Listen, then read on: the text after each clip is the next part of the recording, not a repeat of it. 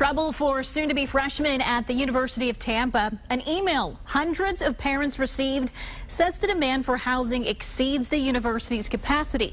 Other off-campus options through the university are also full. Not what you want to hear when everybody's going back to school. Fox 13's Jennifer Holton reports for us tonight. Parents and students are now left wondering what they're going to do.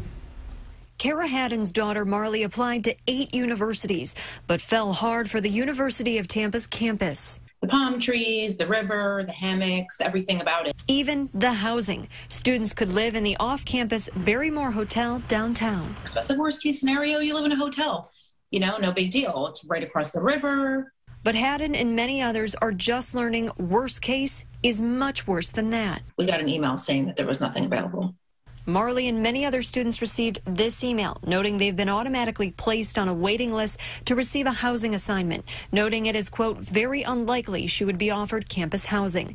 Other options, like the Barrymore Hotel and the Henry Student Apartments, which opened this summer, are already at capacity. She immediately started crying, and she's like, what are we going to do? My daughter is a mess right now. Diane Conley's daughter, Caitlin, is in the same boat. Both parents cite an email they received like this one. As long as you had your deposit in by May 1st with your housing application, you were guaranteed housing. So we did everything on our end. So, I mean, it's Tampa's turn to figure it out. A statement from the university's Eric Cardenas notes UT does not guarantee on-campus housing for any students.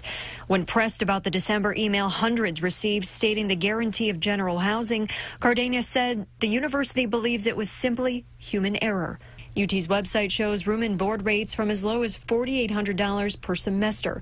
Apartment hunting off campus shows an average of $1,300 a month, or at least $5,200 for the semester. And that's without a meal plan or paying for utilities. She has no transportation. She has no security. She has no meal plan. How is she going to get back and forth to class? Like Uber every day? Like it's just not realistic. And with these students already declining their other schools, they're out of options. She really loved Tampa. She loved the campus. So she's heartbroken, really. In Tampa, Jennifer Holton, Fox 13 News. So in a phone call, the University of Tampa's Eric Cardenas said that more students committed to UT than they expected, so that is part of the problem.